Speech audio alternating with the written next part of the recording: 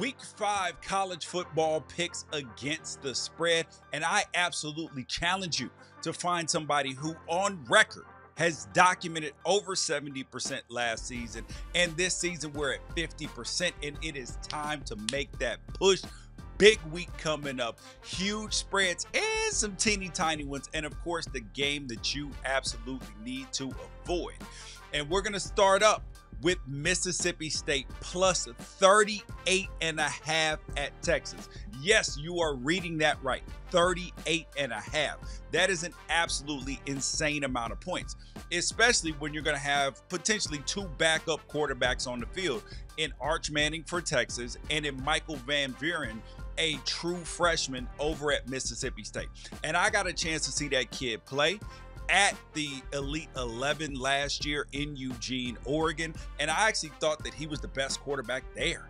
And he was better than Dylan Raiola that day. Thought he was better than my kid that day. He had an insane day. Now, his season last year at St. Francis didn't go as well as expected, but he is on the field for Mississippi State now, so we get a chance to see what the kid can do.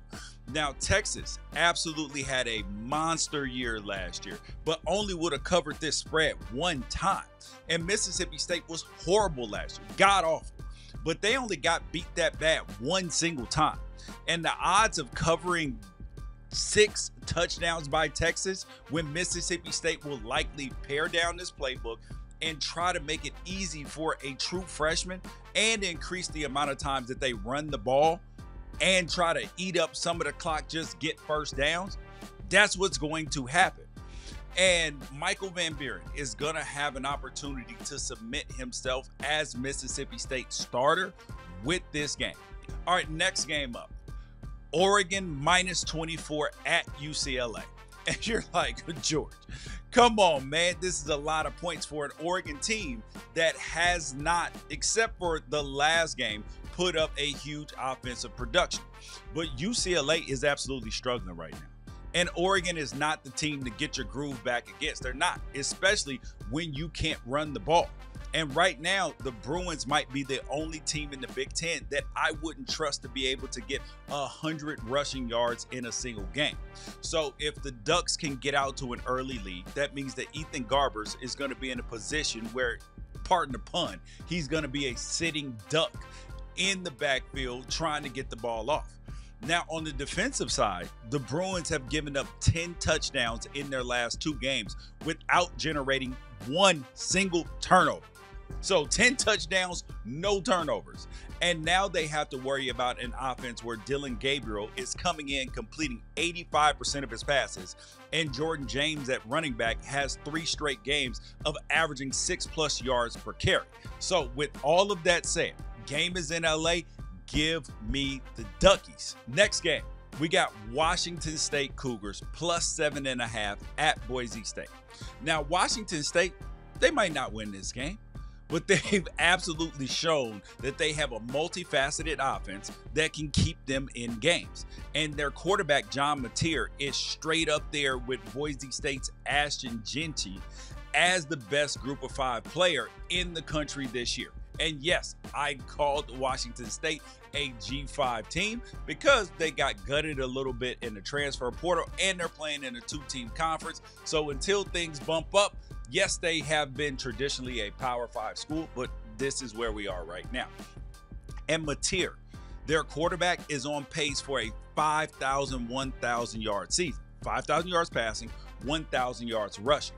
And when you look at the history of that, it hasn't happened too many times. And the dangerous options at wideout, you got Chris Hudson, Josh Meredith, and Kyle Williams for this team.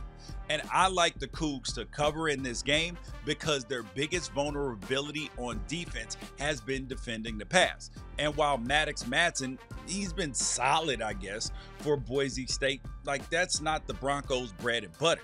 They're averaging 80 more rush yards per game than they are pass yards this season. So Ashton Jeanty is going to be the focal point. And if Washington State can shut him down, they have a chance to win this football game. Another line that just looked out of whack to me a little bit is Illinois plus 18 at Penn State. Now, last year, Luke Altmaier, Illinois' quarterback, he turned the ball over 4 times against Penn State, and it only resulted in a 17-point Penn State win. And now Altmaier has been the Big Ten's most improved player so far through 4 games, because the Illini are 4-0, and that included that road win last week in Lincoln against Nebraska. Now, I'm betting on the fact that there is no way that a quarterback that is playing his best football is going to duplicate the worst performance of his entire career just because you roll a white helmet with a blue stripe down the middle. I'm not buying it. And if you know me, and if you've been watching this channel for any amount of time, you know that my confidence in Drew Aller, it dips quite a bit against any semi-capable defense. And even with 4 extra possessions in last year's win over Illinois, Aller didn't even have a touchdown pass. And when I've watched Aller this year, yes, he has improved, but outside of West Virginia, who have they really played? They played a close game in Penn State against Bowling Green, and it was Penn State's run game that was doing all the damage, and it wasn't their pass game. Now, I hope that Brett Bielema, Illinois' head coach, is paying attention, because I think, based upon a conversation that I had a couple years ago, that I think that he thinks that I'm a hater. And I am taking his team and the points in this one. So listen up, Brett. Listen up, you Illinois fans. This is for you, baby. Do not let your boy down.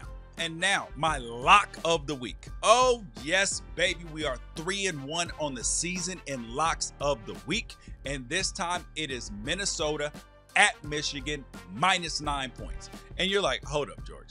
These are 2 rock fight offenses. Yes, you are 100% right. But Minnesota brings one of the best pass defenses in Ann Arbor this weekend. But that's like bringing a leather jacket to a sauna. What the hell do you need that for? Because Michigan ain't going to throw the ball anyway. This not going to happen, particularly if Alex Orji is back there at quarterback again. Now, Iowa, who has a mediocre pass offense as well, they didn't throw the ball. And Iowa saw that Minnesota came in with 7 interceptions in their first 3 games and said, intercept this. Because they ran the ball 45 times for 272 yards and 4 touchdowns. I wonder where I've seen that for. Yes, last week against USC, what 46 for 290 for Michigan? So you know how they're going to play this game. And it'll be fascinating to see what Minnesota's head coach, PJ Fleck, and the defensive coordinator, Corey Heatherman, what they're able to try and cook up to contain a Wolverine squad. Almost 300 yards up on the ground last week. And most of that came in the first half. Now, if they couldn't do it against Iowa, what makes me believe that Minnesota is going, and then mind you, they got blown out the window by Iowa, who has no pass offense to speak of. They threw for under 100 yards last week. And Minnesota has lost their last 4 Big Ten games by an average of 21. And the Gophers went 1-4 on the road last season. And this one almost seems like it's too easy at this point. So give me the Wolverines. And if you're into prop bets, UCF's running back RJ Harvey is on a 6-game streak of 120 yards plus rushing. And this week's opponent, you know who it is. It is Colorado. So make sure that you take the over. I don't care what the over is. Make sure that you take it. And the game that you need to stay away from this week, oh my gosh, it is Oklahoma -2.5 at Auburn. Stay away from this game. We got a true freshman making his first start at Oklahoma, Michael Hawkins. He did a good job when he came in against Tennessee, even though that they ended up losing the game because he replaced Oklahoma's Jackson Arnold. So that's the first thing.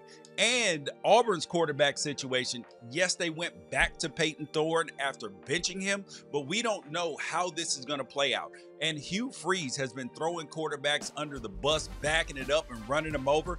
Then he threw Sam Pittman in Arkansas, who beat his team last week, under the bus, saying, listen, I know I respect Sam Pittman, but if we played them 9 more times, that'll make 10 and we'll win all 9 of them. Well, it don't matter. You don't get to play 10 games. You get one, pal. You get one. So I'm staying far away from this game when it comes to a bet.